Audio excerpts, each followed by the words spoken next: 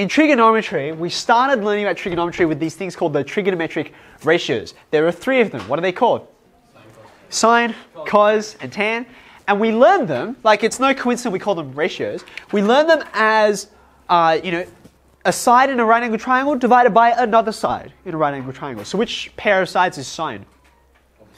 Opposite and hypotenuse. Cos is adjacent or hypotenuse, and tan is opposite or adjacent. So all good. We think of sine, cos, and tan only as these ratios and only in right-angled triangles.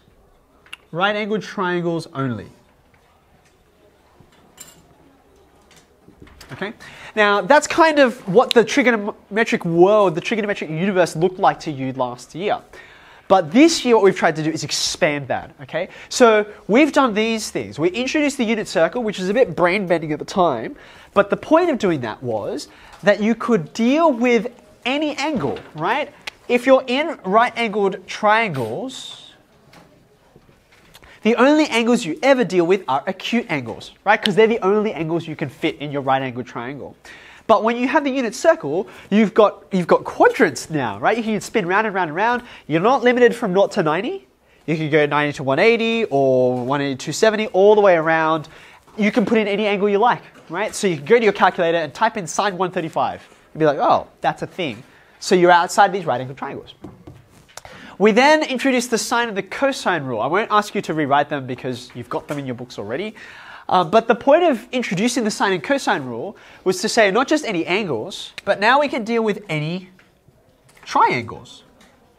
Even if your triangle doesn't have a right angle in it, as we needed up here, if your triangle doesn't have a right angle in it, no problem. The sine rule and the cosine rule can find out any side, any angle that you need. So now our world of trigonometry is a bit broader.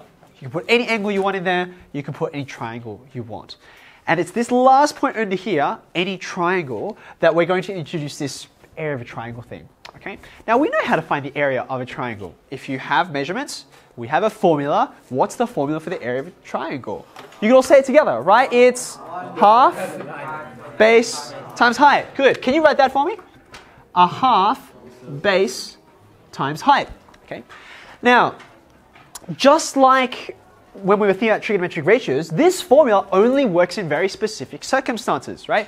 You need to have a base, and this height is not just any height. Height is short for perpendicular height. Very good. So it's like you can't always use this formula. If, for example, you have a triangle like this, and you've got like side lengths, but none of these are perpendicular to any of the others, well, you're kind of stuck. You cannot use a half base times height.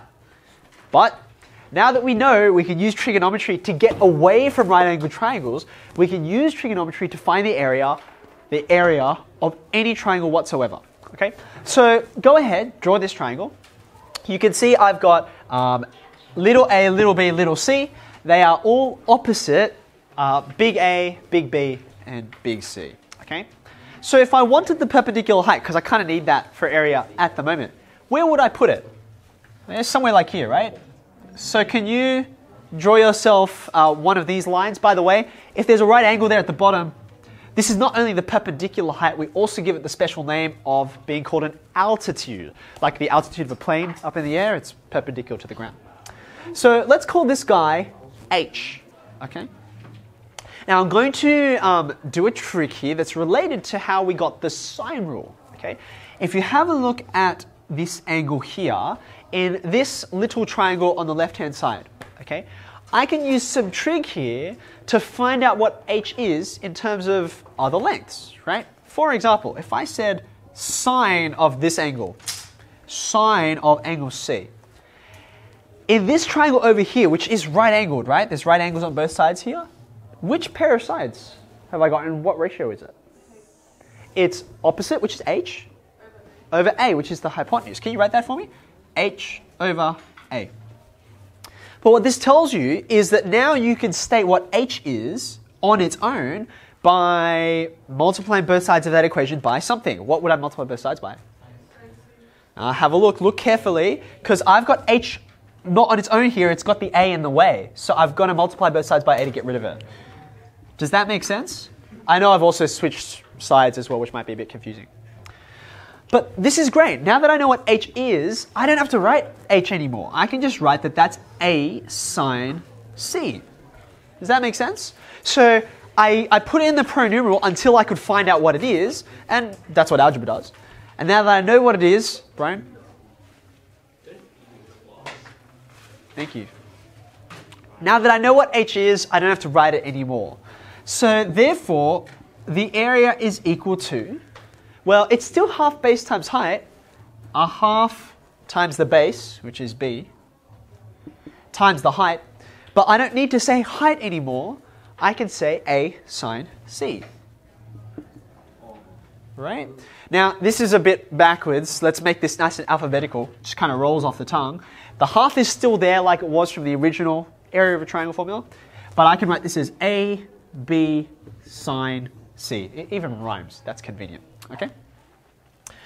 Now, just on the side here, do you remember I said we use the sine rule and we also use the cosine rule? They work in any triangles you like. Okay? Can you help me remember the cosine rule? Because there's something I want to draw your attention to which is similar between them. I'll give you a clue. It starts with c squared. Ah, very good. It starts off just like Pythagoras. You remember that? But then there's like an extra bit.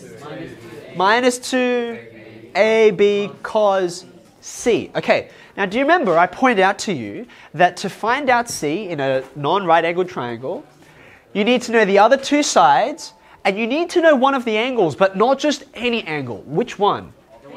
Yeah, that's right. See how they match up, right? Now, have a look over here. Do you see that this guy here is an angle, but it's not just any angle? Have a look at where it is in relation to the two lengths you're using. Here's A, and here's B. So the angle you need is the middle angle. The specific name for that, the fancy name is the included angle. Right? So just like with the cosine rule, C is the included angle between A and B. Here, for the area of a triangle formula, the new one, you can't just pick any angle. This guy is the angle, that's a bad N, between or included by length A and B. Okay?